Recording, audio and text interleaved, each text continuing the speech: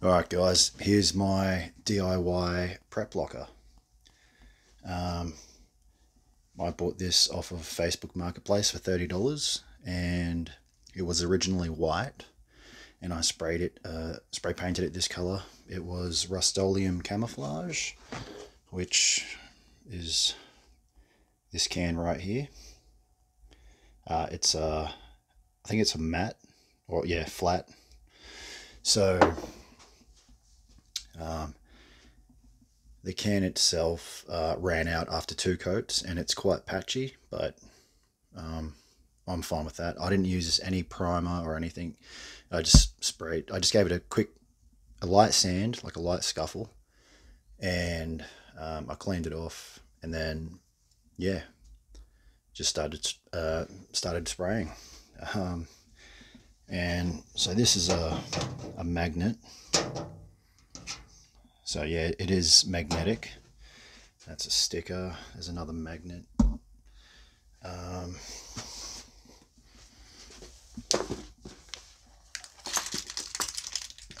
It's my really dodgily made diversion safe.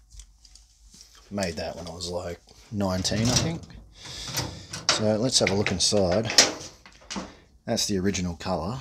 As I said, my plans were to spray the entire thing, spray paint it, but ran out, and I'm fine with that.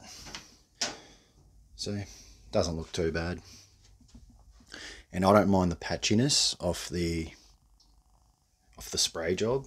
Like, gives it that effect, I guess. But yeah, I've really got nothing in here. There's a couple of protein bars or whatever. Keep my money in there. Just a couple of weapons, like knives, all legal.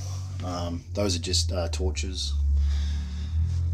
That kit down there, that's got like matches and torches.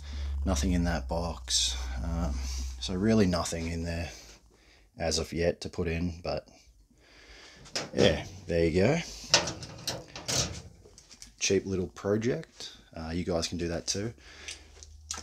Again, what I used was Rustoleum Camouflage, and I just directly sprayed it over the original white, and yeah, so that's it there. Alright guys, thanks for watching.